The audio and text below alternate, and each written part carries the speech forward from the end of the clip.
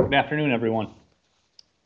The New York State Science and Technology Law Center asked me to give a presentation concerning the Prometheus versus Mayo Clinic Supreme Court decision that was handed down in recent months. The Prometheus decision was widely watched by the biotechnology industry in general, but as with most Supreme Court worthy cases, it has wide-ranging implications from a policy standpoint with respect to the area of patentable subject matter or patent-eligible subject matter. And that's what I want to discuss with you here today. Now, I noticed in the roster of those of you out there who are attending the webinar today, we have many lawyers, but we also have many scientists and laboratory personnel. So at the very least, I wanted to talk a little bit about the background of the Prometheus decision. But before I start, I don't have a slide on this, but I just want to mention that what we're going to be talking about is a statute. It's Title 35 of the U.S. Code, Section 101. Which deals with the subject matter of patentable inventions. And for those of you who are not lawyers and may not be as familiar with the text of Section 101, it's a very short section of the Patent Act and is intended to be interpreted broadly. And what it states is, whoever invents or discovers any new and useful process, machine, manufacture, or composition of matter, or any new and useful improvement thereof, may obtain a patent therefor, subject to the conditions and requirements of this title.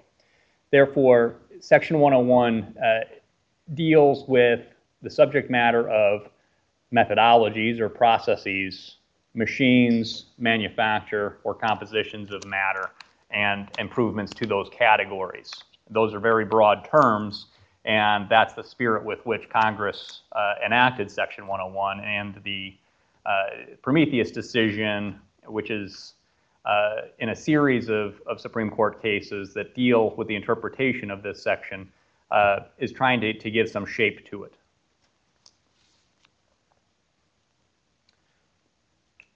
Now, the Prometheus versus Mayo decision involves this company called Prometheus Therapeutics and Diagnostics. Prometheus Laboratories is located out in San Diego. It's an exclusive licensee of the two patents that were at issue in this particular case. The Mayo Clinic in Rochester, Minnesota, and the Mayo Collaborative Services were the defendants. They had originally purchased diagnostic tests sold by Prometheus that embody the processes that the patents described. But then in 2004, they stopped purchasing those diagnostic tests from Prometheus, developed their own diagnostic tests, which were slightly different from the Prometheus tests, and sold these tests. Subsequently, Prometheus sued them for patent infringement. Slide 6 is simply a snapshot of the front faces of the two patents at issue. You can see the assignee on these is a hospital, a research hospital up in Montreal that had ultimately licensed these technologies that are the subject of these two patents to Prometheus out in San Diego. Both patents involve the use of a class of drugs called thiopurine drugs, which are used in the treatment of autoimmune diseases such as Crohn's disease and ulcerative colitis and other similar types of autoimmune disorders. There was a discovery that there is a correlation between the concentration of metabolites, and metabolites are things that get broken down in the bloodstream by the metabolism of the thiopurine drug, and the toxicity and efficacy of the particular drug. So if the concentration of the byproducts or the metabolites in the bloodstream in the patient is too low, the current dosage of the thiopurine drug is likely not effective. And if the concentration of the metabolites is too high, the dosage could be toxic to the patient, and therefore you want to try and come up with a dosage that is in a particular range, both effective and non-toxic. The metabolites, the 6-TGN and 6-MMPN, are the two metabolites that are broken down as a consequence of the administration of the thiopurine drugs, and are present in the bloodstream of the patients who have been administered thiopurine. Both have been discovered to have risks of certain toxic disorders when the level of those particular metabolites becomes too high. The 6-TGN metabolite is shown to have a higher risk of myelotoxicity, and the 6-MMPN metabolite was discovered to have a particular risk of a hepatotoxicity. And the difficulty with the dosage comes in because different people metabolize the thiopurine drug differently. So no two patients necessarily are going to have the same level of metabolites present in their bloodstream based upon the same level of dosage of the thiopurine drug.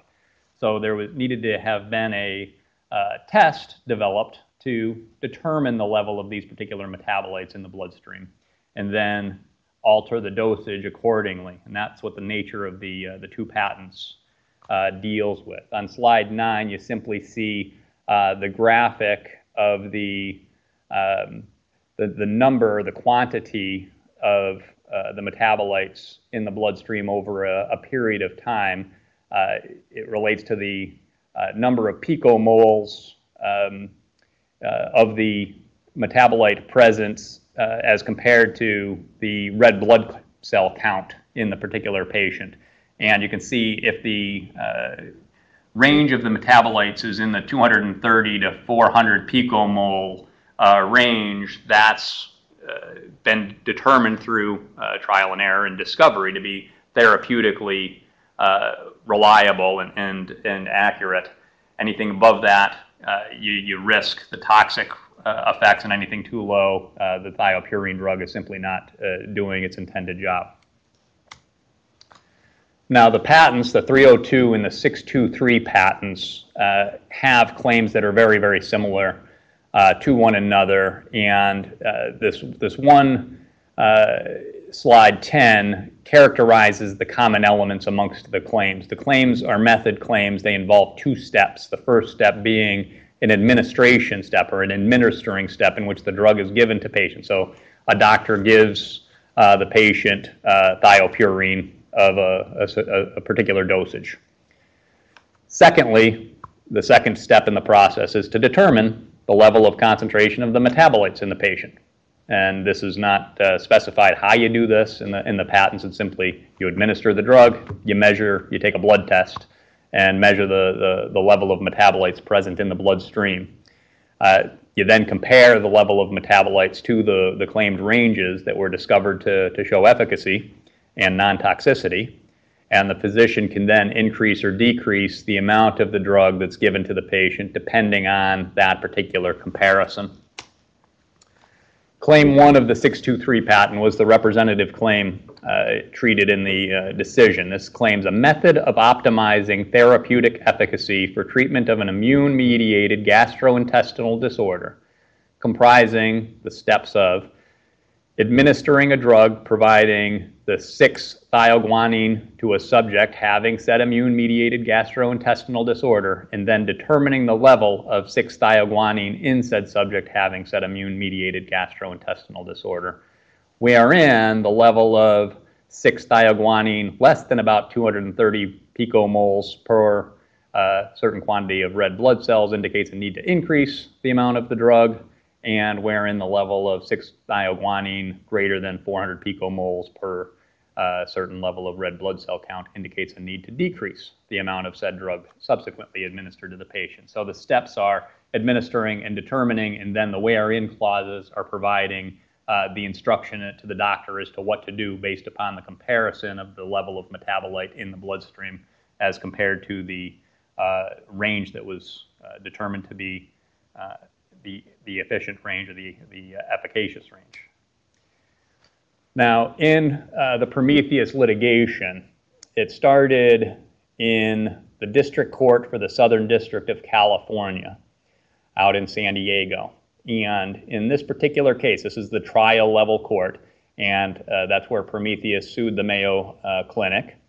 And in May of 2008, the District Court in the Southern District of California handed down a decision and memorandum in respect to a motion for summary judgment that was made by the Mayo Clinic, asking the court to declare as a matter of law that the patents at issue were invalid as not directed towards patent eligible subject matter. The District Court granted this summary judgment motion, thereby invalidating the claims of the patents in suit on the basis of them not claiming patent eligible subject matter. Prometheus took its appeal to the Court of Appeals for the Federal Circuit on slide, whatever slide number we're on here. You can see the up arrow pointing to that 2009 Federal Circuit 1 decision. It's slide 12. And they rendered a decision in 2009 that rejected the district court's opinion and overturned the district court's opinion and held that the claims do indeed recite patent eligible subject matter. In response to this appellate level court's decision, the Mayo Clinic petitioned the Supreme Court for certiorari, asking the Supreme Court to review the Federal Circuit's decision that these particular claims were, in fact, directed towards patent eligible subject matter. So the Supreme Court won in 2010, granted, vacated, and remanded. That's called a GVR order in view of the Bilski decision. Now, Bilski was another Supreme Court case dealing with patent eligible subject matter that came down in this interim period of time. And in light of that particular decision, the Mayo Clinic said, Supreme Court, you should tell the Federal Circuit that they need to relook at this because the Supreme Court, you just decided Bilski and there's a change in law. And the way the Federal Circuit decided this case was based upon an erroneous interpretation.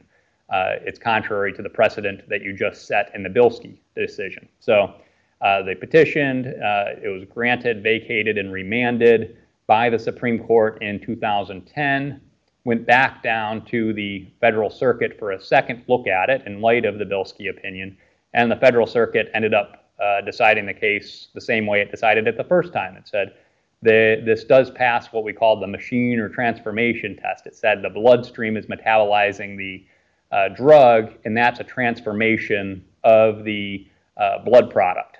And that transformation of the blood product was sufficient in the eyes of the justices of the Federal Circuit to say that it passed muster under Section 101. It was patent eligible as a consequence of that.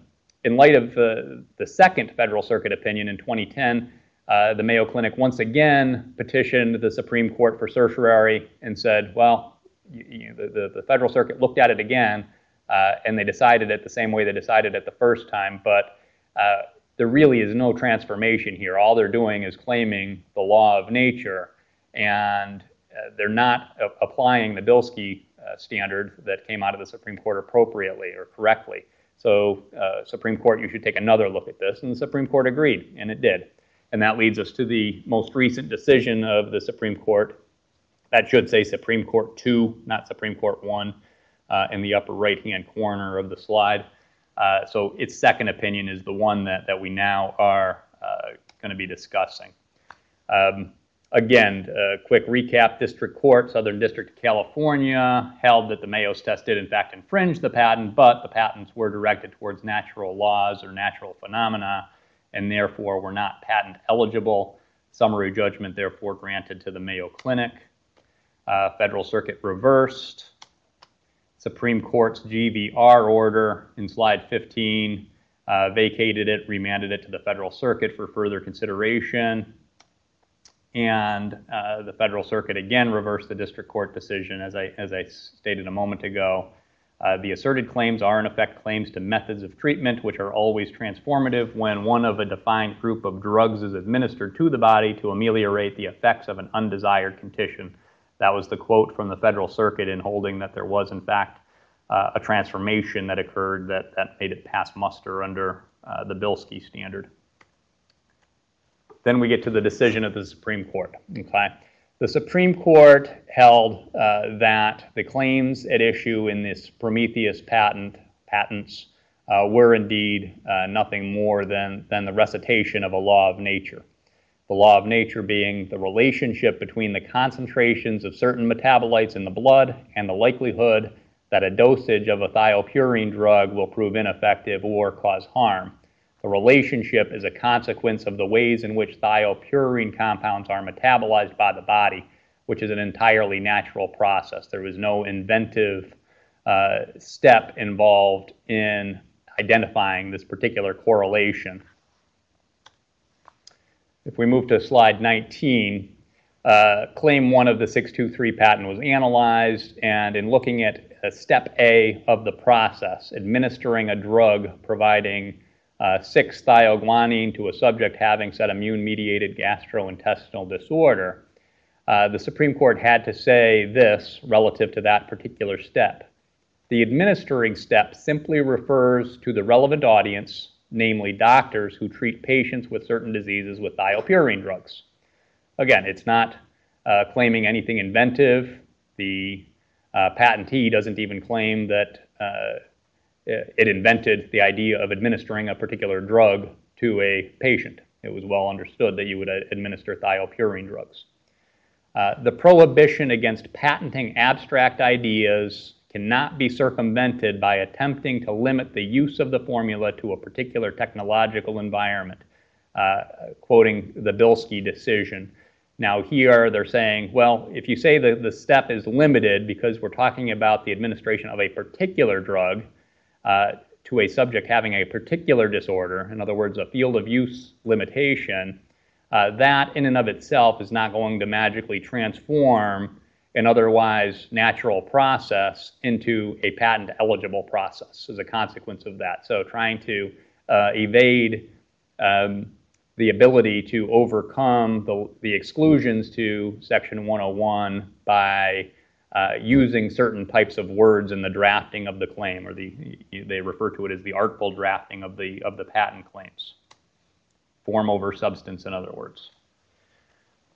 Continuing with the claim 1 of the 623 patent, the court then looked at the wherein clauses. Wherein the level of 6-thioguanine less than about 230 picomoles per 8 times 10 to the 8th level of red blood cells indicates a need to increase the amount, and greater than about 400 picomoles per 8 times 10 to the 8th red blood cells indicates a need to decrease the amount of the drug administered.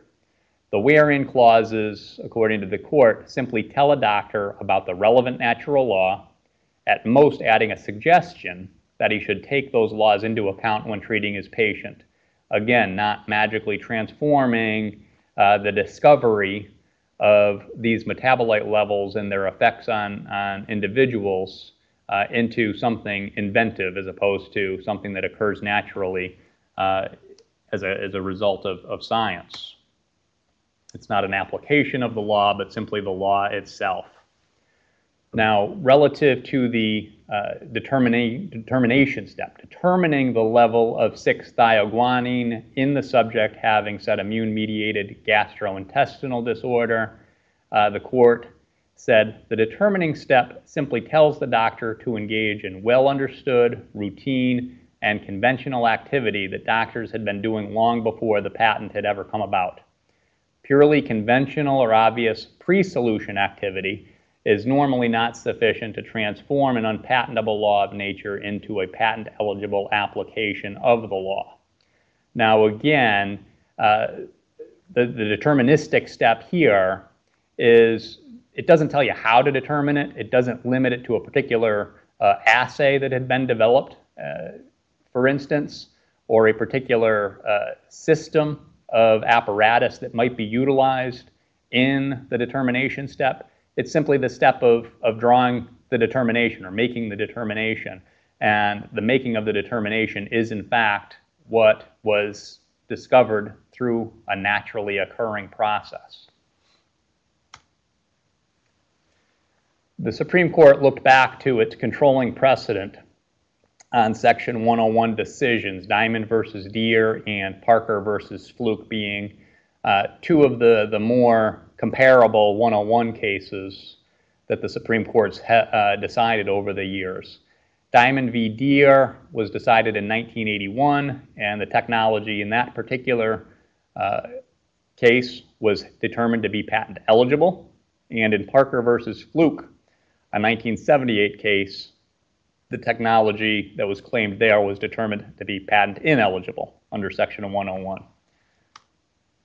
In Deere, Diamond versus Deere, the technology related to a methodology for molding raw rubber products into molded products using a known formulation called Arrhenius's equation. Using this known mathematical equation, Arrhenius's equation, determined when to open a press that was being used to mold the raw rubber into a molded product. So the claim at issue in Diamond versus Deere had all of the steps associated with having to take the raw rubber, put it into a kiln or some sort of baking apparatus, having temperature probes on it, and having those temperature probes provide a constant feedback of a temperature variable to a computing unit, which would then utilize Arrhenius's equation to produce the outcome of that temperature variable in the equation. And then once the threshold for the curing of the raw rubber into the molded product had been reached, an alarm would be triggered and the mold would be opened, and therefore the pressure and temperature would be released. So there was a lot of machine elements and a lot of inventive structure built into the methodology associated in the patent with Diamond v. Deere. And the court held while the basic mathematical equation, Arrhenius's equation, was not patentable, the overall process was patentable because all of the additional steps integrated that particular equation. There was no suggestion that the steps were in context, obvious, already in use, or purely conventional steps that were being taken in the Diamond v. Deere case. And this was compared to the Prometheus case, where the administration and the determination were, in fact, well-known, already in use, and purely conventional steps that any doctor would take in treating his or her patient.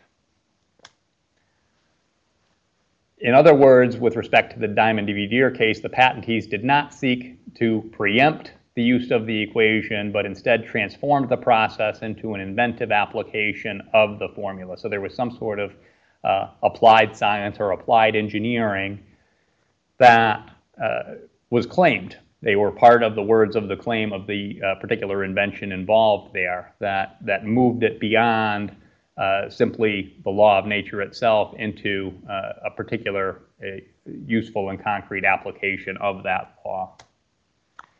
The Supreme Court in Prometheus then analyzed Parker versus Fluke, went back and looked at that precedent. Parker versus Fluke involved technology, a process that adjusted alarm limits in a catalytic conversion process of hydrocarbons. Now, the mathematical equation here was admittedly not patentable. They were utilizing a well-known mathematical equation to perform the catalytic conversion of the hydrocarbons. And the overall process that was claimed here also was not patentable because it didn't do anything other than apply the formulation to update an alarm limit relative to the conversion process. It did not contain all of the steps associated with any of the human engineering that went into determining the particular process. All of the steps were well-known steps. In other words, there was nothing admittedly novel other than the application of the formula. The application of the formula was considered by the inventor to be the invention, and the application of the formula is not enough.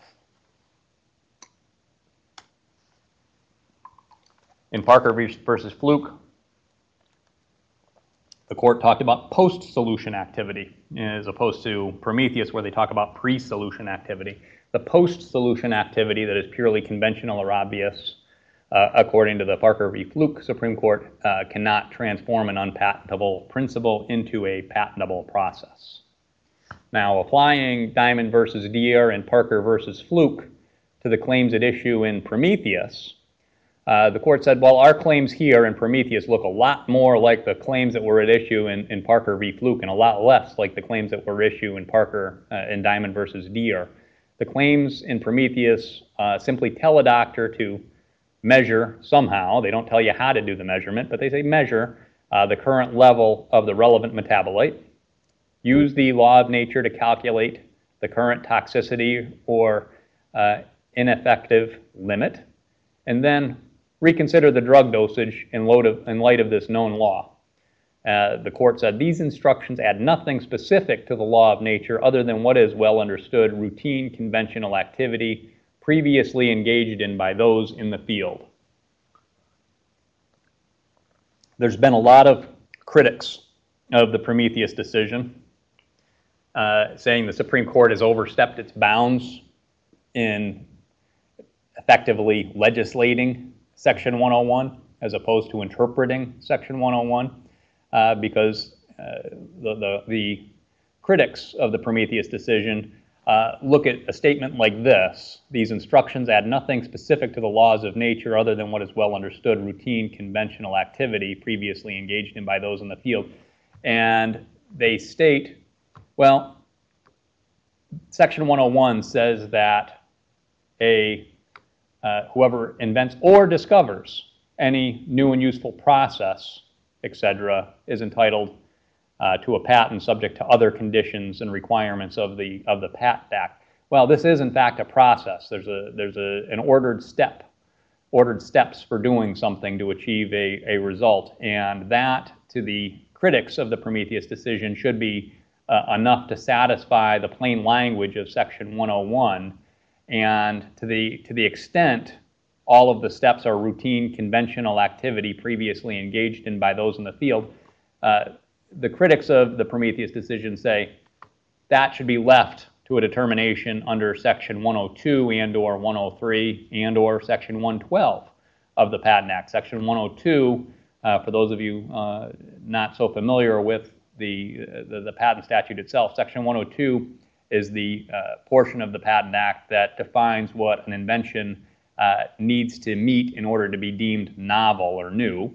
And Section 103 specifies what an invention needs to meet in order to be deemed non-obvious over the prior art. And then Section 112 deals with the technical requirements as to the level of disclosure present in the claims and in the specification of the patent itself. So if it is routine, if it is conventional, if it's previously engaged in, well, it's still patent eligible because it's a process. It might not be novel, though. In other words, why don't we let Section 102 and or Section 103, the novelty and non-obviousness requirements, be our filters, rather than saying that this particular process is not eligible because we feel it comes too close to usurping a law of nature. And that's where the policy decisions come into play. Now, in Prometheus, there were other considerations that the court took into account. The court considered several other cases, namely the Nielsen case, the Bilski case, and the Benson case, and they didn't go into any detail in those cases, simply indicating that these other cases, these other Supreme Court 101 cases, offer further support for the view that simply appending conventional steps specified at a high level of generality to laws of nature cannot make those laws in and of themselves patentable. The concern of the Supreme Court from a policy standpoint is that the patent laws should not inhibit further discovery by improperly tying up the future use of laws of nature. In the particular case at hand, the claims tell the doctor to measure metabolite levels and consider the resulting measurements in light of the correlation, i.e. the law of nature. This threatens, according to the court, to inhibit the development of more refined treatment recommendations such as the one that Mayo later used, because the Mayo Clinic did advance the state of the art, so to speak, by coming up with a different test for determining the level of metabolites. And if the claims drafted at the level of breadth that the claims were drafted in the Prometheus case were allowed to stand on patent eligibility grounds, coupled with the idea that perhaps they were, there was no publications prior to anticipate or render obvious the particular claim because the discovery was somewhat new, then that would inhibit this kind of future development. Now, the Federal Circuit's transformation test. The Federal Circuit had held that the steps of administering a drug to a patient and determining the level do indeed involve transformation of the human body or of the blood taken from the body. The Supreme Court, by contrast, held that there was no transformation occurring as a consequence of the administration step or the determination step. Administering simply helps to pick out the group of individuals who are likely interested in applying the law of nature, and the determining step, according to the Supreme Court, could be satisfied without transforming the blood, should science develop a totally different system for determining metabolite levels that did not involve such a transformation. So again, perhaps if the claims had included more specific details associated with the manner in which the determination was done and or the way the administration was done, it would have passed muster under Section 101, but because they were drafted so broadly in terms of simply administering, determining, and then based upon the observation after the determination step, altering the dosage according to the law of nature, it was determined by the Supreme Court not to be transformative in any meaningful way. Now, there was a lot of amicus or friends of the court, so to speak, briefs filed at the Supreme Court prior to the argument at the Supreme Court relative to this case. There was a lot of industry groups obviously quite interested in the outcome here, and the United States itself has an interest in the case and filed a amicus brief with the government arguing that any step beyond a bare statement of a law of nature should make the claims eligible, and that the filtering, as I mentioned before, where the policy debate comes down, should be done by the novelty, non-obviousness, and written description / enablement requirements of the patent statute itself. The court, in response to the U.S. government's position, simply said that the approach would eviscerate the law of nature exception to Section 101, and that its prior cases have relied on Section 101 for these kinds of determinations, not on novelty, non-obviousness, and written description / enablement grounds.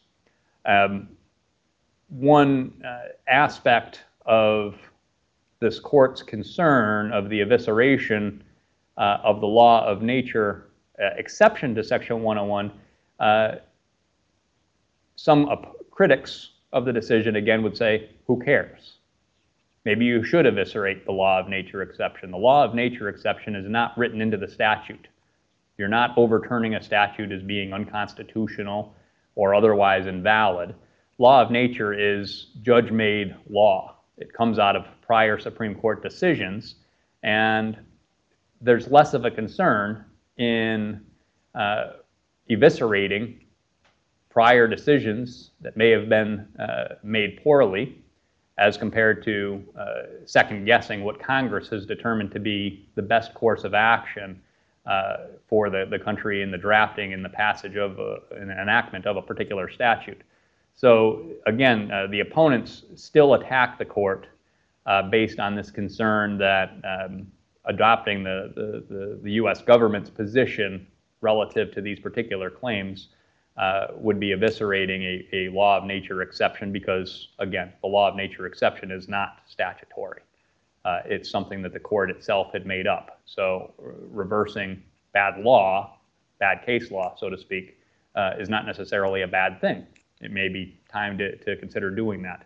Another interesting thing about the position that the United States took in its amicus brief is it probably was done with consideration of the representatives of the United States, and therefore its potential could be that Congress may try and write some new law that codifies the position that it was taking in that particular amicus brief. So we'll have to wait and see.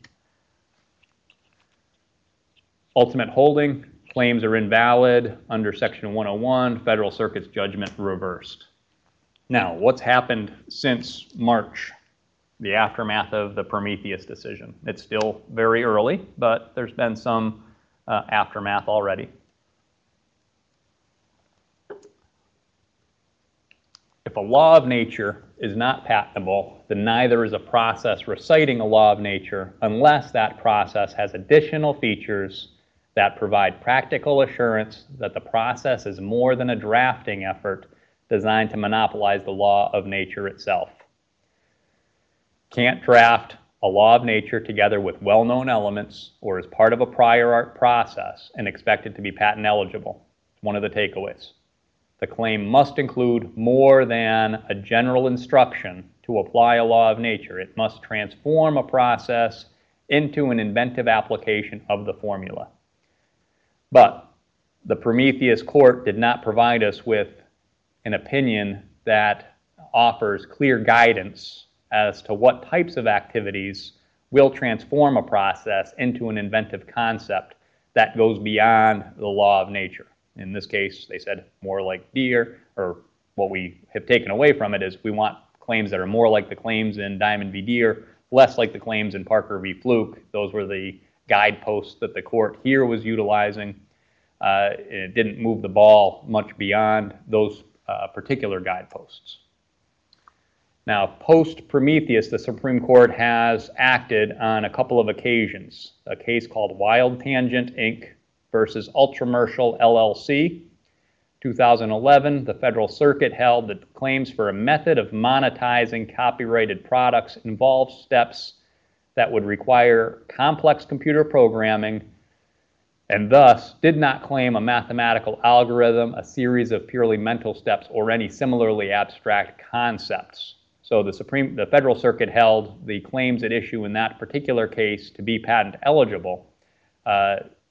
Wild Tangent, the defendant in that particular case, petitioned the Supreme Court because after the Federal Circuit's decision was handed down, the Supreme Court decided the Prometheus case. In light of the Supreme Court's Prometheus decision, again, the Supreme Court issued a GVR order, vacated the Federal Circuit decision, and then remanded the case to the Federal Circuit once again. That case currently sits before the Federal Circuit. We'll have to wait and see how they come down and perhaps get some more Federal Circuit precedent on the interpretation of Prometheus there. A second case, Association for Molecular Pathology versus Myriad Genetics. Again, 2011, Federal Circuit opinion held that claims covering isolated gene sequences were valid, patent eligible, and that the claims for the diagnostic methods that compare or analyze the sequences are not valid. They're not transformative. Again, petition was made to the Supreme Court in view of Prometheus, and the Supreme Court issued a GVR order remanding it to the Federal Circuit for reconsideration in light of Prometheus.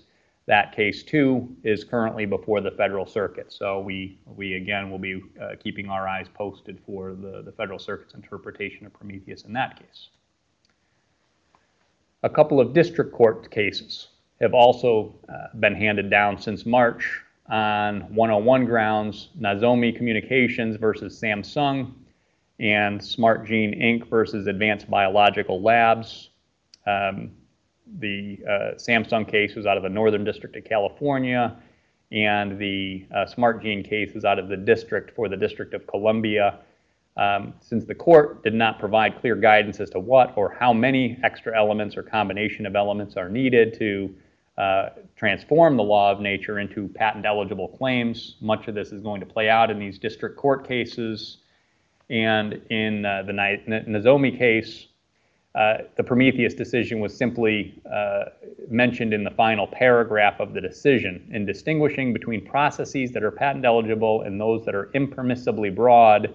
The Prometheus court focused on whether the process contains additional steps that transform the process from one that preempts all use of a natural law into an inventive application of the formula. And the Prometheus court rejected the claims at issue because the claims did little more than recite a law of nature and add the instruction, apply that law. The claim at issue in that particular case, a method of executing instruction comprising obtaining from an instruction storage location an instruction that references a data structure, the data structure storing an indication of a reference that may need resolution, obtaining data from the data structure, including data from a resolution data field, using data from the resolution data field as an index to a jump table to determine whether to do a resolving step, and if the data resolution fields indicates that the reference was not resolved, resolving the reference, and thereafter modifying the data in the data structure, including modifying the data in the resolution data field to indicate that the reference is resolved.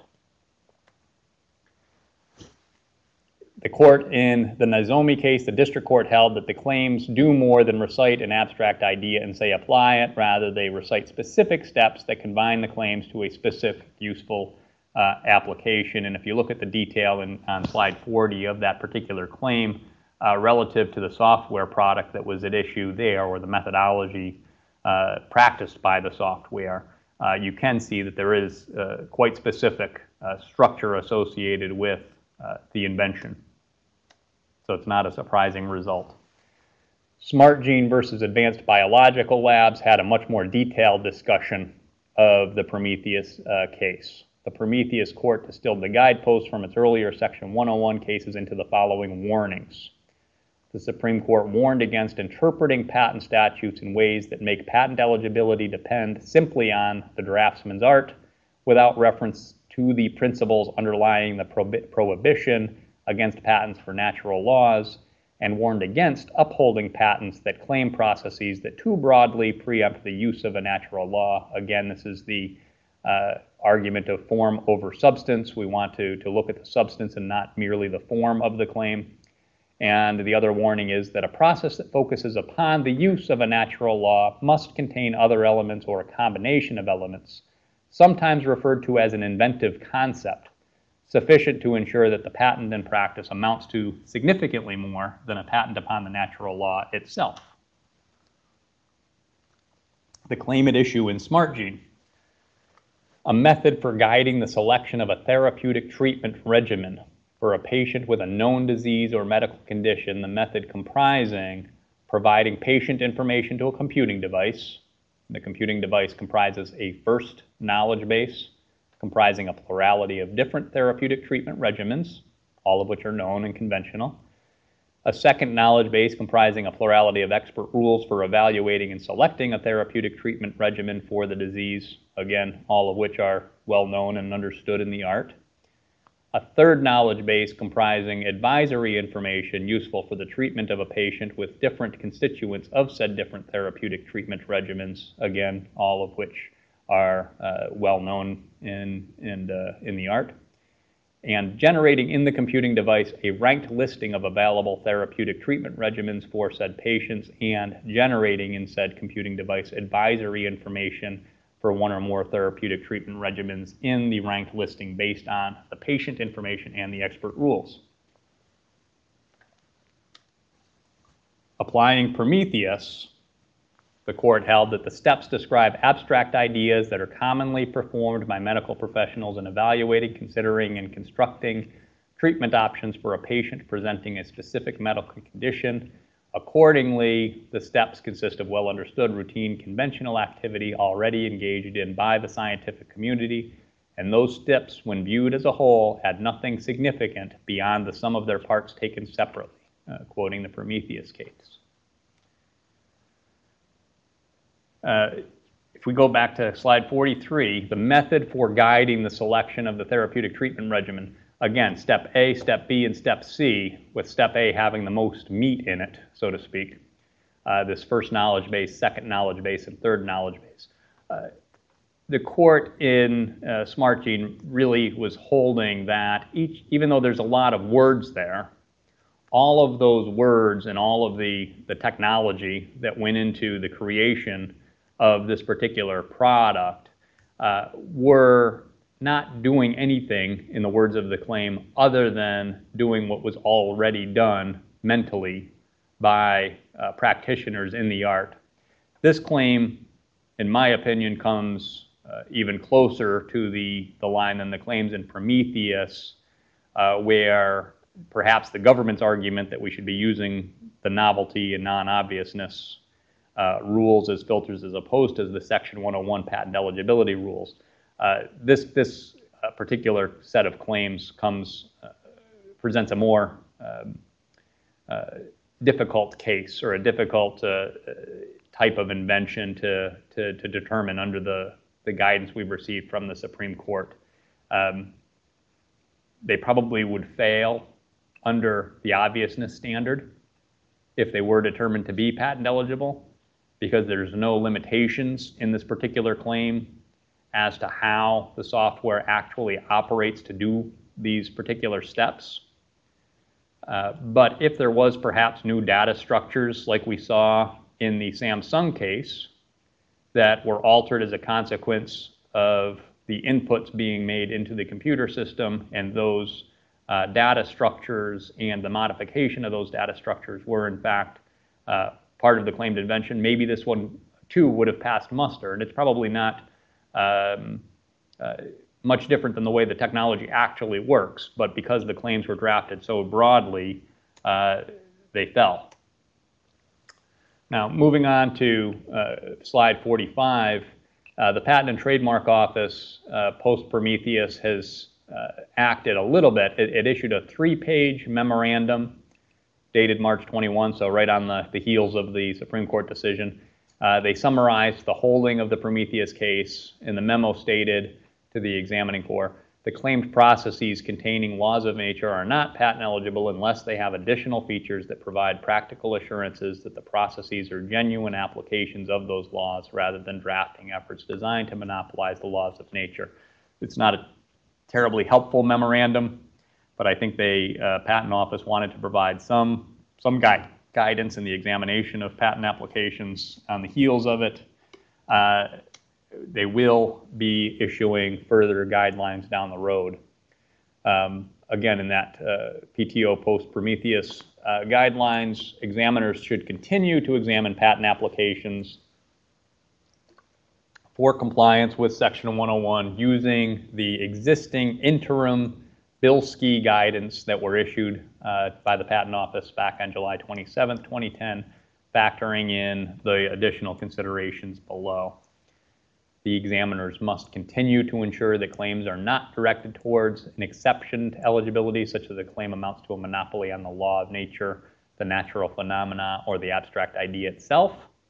To be eligible, a claim that includes an exception should include other elements or combination of elements such that, in practice, the claimed product or process amounts to significantly more than the law of nature, with conventional steps specified at a high level of generality appended thereto. And as I mentioned, there's more to come. The USPTO is continuing to study the decision in the Mayo case and the body of case law that has evolved since Bilski, and is developing further detailed guidance on patent subject matter. So we do expect to see additional guidance coming out of the Patent Office in terms of the manner in which the examiners will be acting on Section 101 type rejections. The PTO's take-home, a claim that includes a law of nature, a natural phenomena, or an abstract idea should include other elements or combination of elements such that, in practice, the claimed product or process amounts to significantly more than a law of nature, a natural phenomena, or an abstract idea with conventional steps specified at a high level of generality appended thereto. So strategically, with respect to claims, claims that simply compare or analyze information or data or otherwise have no transformative step are certainly going to be subject to attack under Section 101 at the PTO or during the course of litigation by the courts. An example being a diagnostic claim detecting a genetic mutation and correlating it with a probability of a disease. So you look at a particular chromosome and the particular mutation of the DNA on that chromosome and say there's a higher likelihood for disease X. That correlation is indeed a law of nature, and sequencing DNA is routine and conventional activity, not likely to pass muster. You're going to want to draft a variety of claims of different scopes to try and ensure that you at least have some in there that get over the hurdle. Draft claims to include a sufficiently novel transformative element that applies the law of nature. Ask yourself whether the claim is directed to something more than the routine and conventional laboratory or diagnostic activity, and emphasize that the claimed diagnostic applications of a correlation were previously poorly understood, were not routine and conventional activity that doctors and researchers had been doing, doctors and researchers had been doing prior to the inventive methodology that's the subject of the patent application. For personalized medicine or diagnostic inventions, you should consider drafting treatment claims rather than or in addition to the diagnostic claims.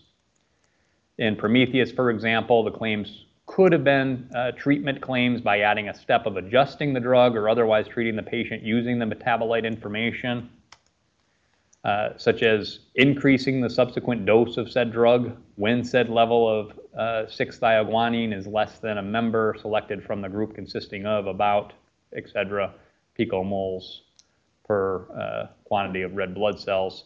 It's not clear whether that kind of a limitation would in and of itself have been enough or would have been considered routine and conventional. My gut is it probably would have been considered routine and conventional and not pushed it past the hurdle, but it would have been closer than the manner in which the claim was originally drafted and issued by the patent office. Now, when you're dealing with medical treatment claims, you have to be mindful of the exception, the medical practitioner exception to infringement with respect to a medical practitioner's performance of a medical activity that constitutes an infringement under sections 271A and B or B of the title. The provisions of sections 281, 283, 284, and 285 shall not apply against the medical practitioner or against a related healthcare entity with respect to the medical activity. This is in Title 35 U.S.C. 287C.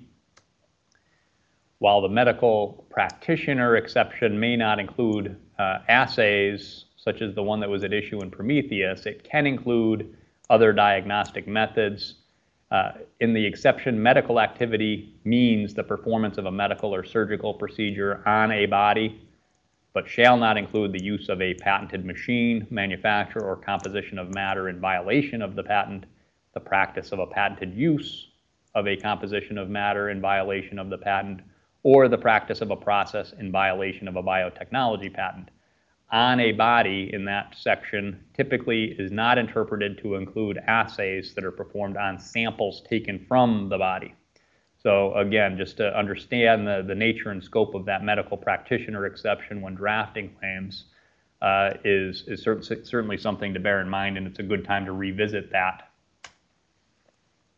And if there are any questions, I can field them now. I think we have a few minutes. What's your opinion about the Prometheus decision? Do you agree that it wasn't a law of nature?